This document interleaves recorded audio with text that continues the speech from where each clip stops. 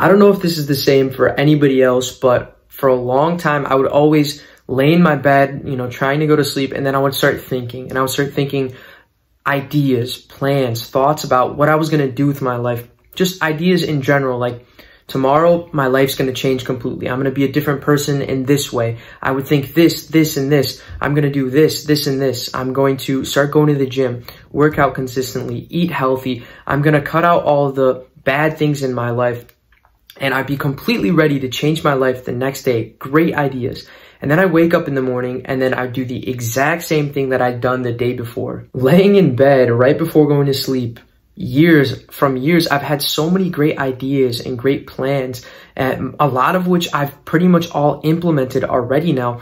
But back then, they're just ideas and not a reality. For years, I wanted to start working out before I actually went to the gym. For years, I wanted to start this YouTube channel before I actually started this YouTube channel. And if I wouldn't have taken action, those ideas, plans, thoughts, they would have been exactly that. Ideas, plans, and thoughts, nothing else, not real. And that is the point here.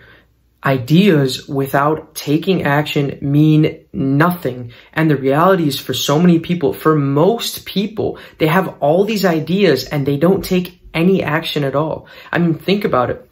What does it actually mean to have an idea but not take action? You might as well have not even had the idea at all, because it's not going to make any difference and nothing's going to get done. Because if you don't take action, whether you had the idea or not, in the end, nothing's going to happen anyways. Unless you take action.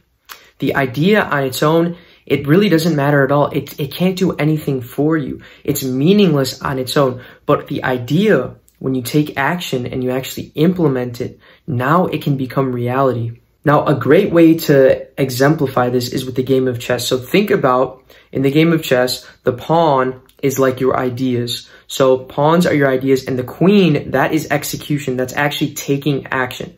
Now, anybody who plays chess knows that the pawns are the weakest piece on the board, and the queen is the strongest, the most powerful piece on the board. The pawn by itself is weak, just like ideas by themselves are weak.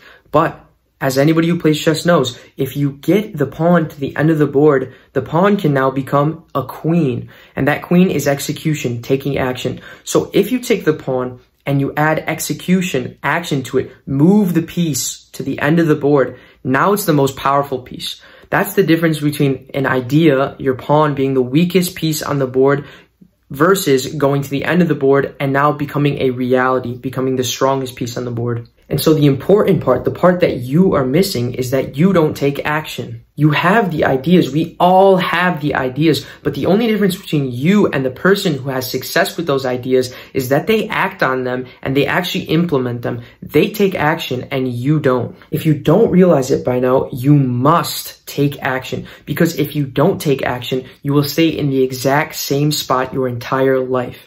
Most people stay in the exact same spot their entire life.